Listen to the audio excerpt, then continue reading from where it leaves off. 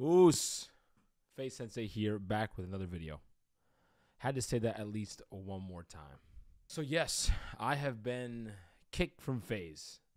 Me and a lot of other FaZe members. My honest feeling is it's bittersweet. Now I want to go into why it's bittersweet. But first, I just got to take myself and you guys through the timeline of FaZe because I have to express my gratitude and just the love that I have for what FaZe has done for me, the opportunities that it's given me, the people that I've met, friendships that I've developed, even being on YouTube, right? None of that is possible without FaZe Clan, without being a part of FaZe. So let's rewind like 10 years ago, because I believe it's 2013, 2012, 2013. FaZe Temper, Tommy walks through my doors at the dojo, becomes one of my students. We develop a friendship. We start gaming together. I go over his apartment. We're playing 2K. It's like 30, 40 minutes. He hasn't come out of his room.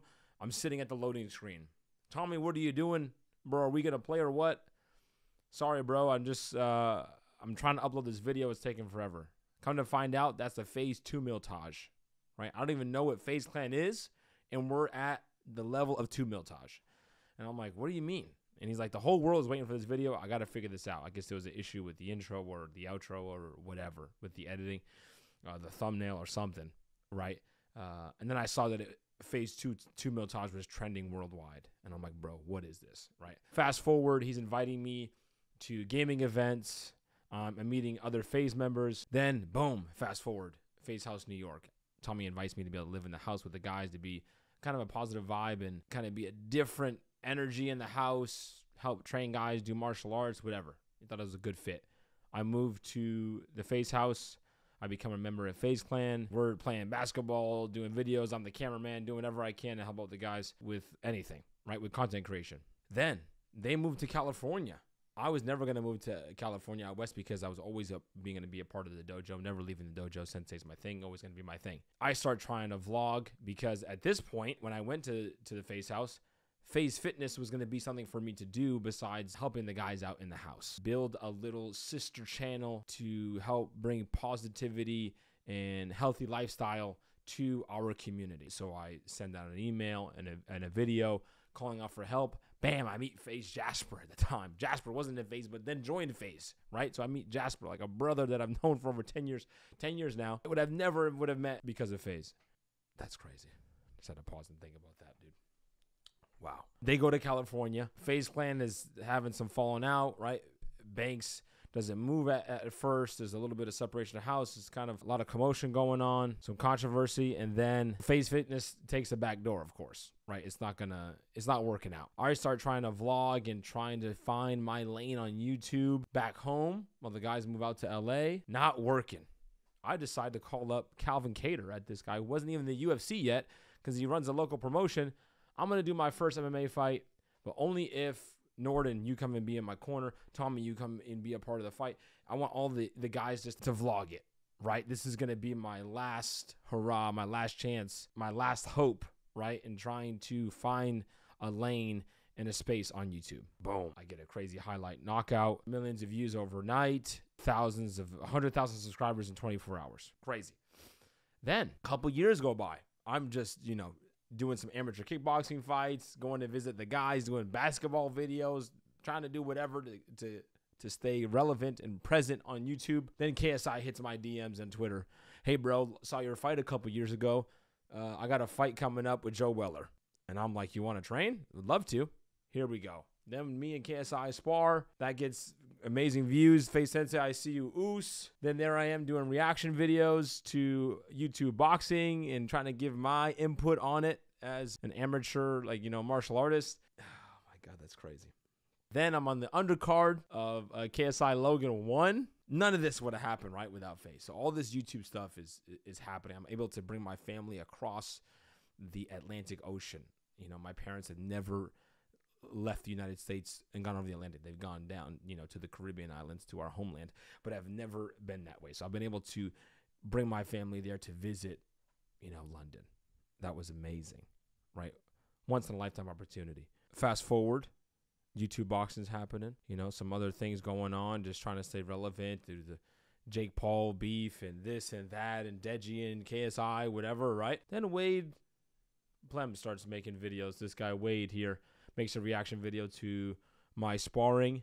I connect with him. Then Jasper is bugging me. Yo, you and Wade got to do a podcast together. You guys got to collab together. I'm going to make that happen. Bugs me. Gets us on a call. We agreed to it. We end up doing Creator Clash, launch a podcast. And now here I am on the breakdown, somehow staying relevant on YouTube. Even fast forward to me and Tommy fighting on the same card, boxing on the same card when I fought Kenny and he fought Slim. Insane things. And I feel like there's so much. It was crazy when I think back. There's so many things that I've missed. Right? My brother Cheo went to be the chef for the FaZe House in New York and then California for some years. The people that I've met, the opportunities that I've received, the fact that I get to do this now and be a YouTuber, essentially achieve my goal and continue to try to achieve that goal that I set out when I first joined FaZe. I joined FaZe because, you know, I used to do these after-school programs, like anti-bullying after-school programs, and I still do them now.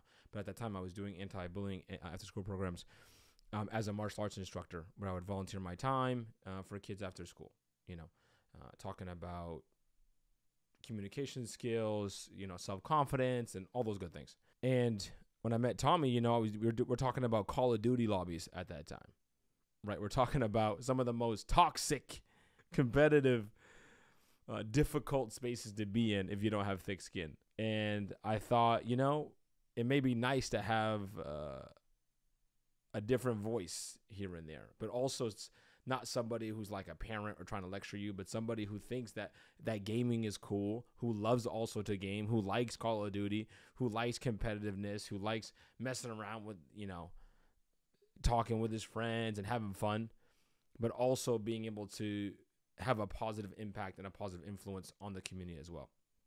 So even though with FaZe Clan, I was only a part of that ecosystem essentially for during the New York house, and I haven't been a part of the ecosystem for, you know, 8-9 years. I've always been a part of, you know, the FaZe family and, you know, with the guys. So I'm always repping the brand. And the reason it's bittersweet is obviously it's bitter because, you know, that logo is from the New York house. You know what I mean? Repping this stuff and being a FaZe member, such an important part of my life. And also it had such a big impact on me. So FaZe Clan is just it's just so important to a lot of things that I have in my life. So that part is bitter to not, you know, be able to rep it. But the part that's sweet is when I was first involved with FaZe, meaning Tommy, you know, and Temper, passionate guy, you know, the love for FaZe Clan and wanting the dream to build it into this big brand, with like lifestyle brand, just trying to have a great impact and through Call of Duty videos. And then Tommy, if you remember, Tommy was the first guy to do the vlogging, the Times of Temper videos, lifestyle videos, right? He did that from the beginning. So a lot of this stuff is a part of what Tommy loved to do. You know, the lifestyle vlogs and the lifestyle videos was always a part of what Tommy loved to do. But then meeting Banks, you know, Banks came out of nowhere. It was just, he was this guy from a team called SOAR, which I didn't know what that was. And then he comes in to like the FaZe meetings, which is just like Tommy on Skype calls, right? And he's passionate, shooting for the stars, like the visionary, big visionary. You know, it's almost delusional, and you have to be able to be willing to try to create something like this and be a part of that. You know, the FaZe 5 idea, so massive. Just hearing him come up with ideas was really fun. But I will say the reason it's sweet is because over the last, I don't know, couple of years, right, FaZe has not done what we had hoped it was going to do, right, in terms of the impact and the guys working together and keeping that great energy, that great vibe and energy that we once had in New York and early LA days, right? So to see that at least the guys from FaZe are making the decisions, the original guys like Banks and Tommy, and I know Norton's not in it, so it's that's where a bitter part of it. You know, Apex is living his life, so again, that part of it, but we're getting older, we're different, you know what I'm saying? We're getting dad level at this point, you know what I mean? So that's a part of the process. But the sweet part of it is to see some excitement. They're excited to create content, excited to work on something, to try to build something. You know, there's going to be some backlash about the decision making, of course, you know, who they're bringing on and all that stuff. But at least they're the ones adding people. They're the ones making the decisions, whether you like them or not, whatever, right? I'm excited, just like I was when I was watching them make, you know, Call of Duty montages, which I had no connection with, just was able to appreciate from the outside in. I'm excited to see just content that, you know, they're excited about. And we'll see where it goes from there, you know. And I got love for everyone. And I personally felt bad for the guys that I think that were more a part of the ecosystem, guys that were like FaZe members and were gamers, because they're a part of the brand in a way that I necessarily wasn't, because I was a part of the brand differently. You know, it's tough because when you say they're bringing on these like lifestyle, you know, streamers or IRL video makers or whatever you want to call it. I don't even know. I feel so old talking about it now. I was one of the first members that was added that wasn't, you know, a sniper, you know, a trick shotter. And I've gotten that a lot throughout the years, you know, why are you in FaZe or whatever. So a lot of good things came from adding someone like me. I hope it's headed in the right direction. I think it is. But that's the sweet part. I'm excited to see the passion again. You know, Banks is excited. You know, Tommy, they're excited about the brand, and I'm excited to watch it from my point of view. You know, I got to be a part of the New York ecosystem in the early LA FaZe ecosystem, so I'm excited to see where this goes. You know, those are my long lost brothers. You know, there's so many of them. Just people that I've connected with, you know, it's like those, you know, it's like distant cousins or friends you went to high school with that you get to see again. You connect with them from time to time, but, you know, I'm married, going to be having a kid soon. My wife's not pregnant. I'm just saying that's the plan. But also the sweet part is here I am again back on YouTube. And I think the fact that FaZe is taking this new step to rebuild, I'm excited to rebuild and refocus. I have this opportunity. I have this channel, and I have made an impact on a certain community on the internet, and I think I want to do more of that. I really enjoyed uploading content and creating content, and I'm looking forward to getting back into that, you know, as Sensei. You know, that's what we're going to do from now on. YouTube boxing content, you know, combat sports content, but also just me as a Sensei. I think I've always, you guys have known I'm an instructor, but more just personal Sensei content as me as an instructor, and also traveling and working with other martial artists and relationships that I built over the years, and having a lot of fun. One thing that I've done over the years is the sparring content. I want to bring that back a lot, and reacting to sparring and breaking that down, and having a lot of fun with that. So, yeah. Moment of silence. Oh, man. Brendan is the new homie. Okay, it's a guy that was he came in and helped record a video of Wade and I when Wade came down and we trained together, and we talked, and he's gonna help me and we're gonna work together to help bring back this channel, which means because he's an editor and a videographer, and that's the main thing, because I'm not editing a video ever again or making a thumbnail ever again. Those days are behind me, and that's been the biggest issues with me. Not reason I haven't created any content is just because the production side of things. So he's going to come record me taking down the FaZe logo and Reese doing the setup. He's going to be editing this video so we can upload this thing. And then he'll be at my Hitman practice. We're going to be getting some clips. We have that video on deck of teaching Wade how to do some kicks. And then content from Sensei. Here we come. FaZe Up, FaZe Out. Oos. All right. I guess it's time. Sun's coming down. Tears in my eyes.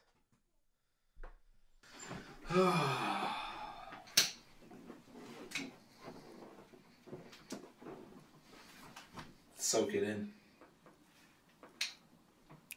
Dude, look at the guys right here. Let's see how many guys are still in FaZe. We got Rug, okay.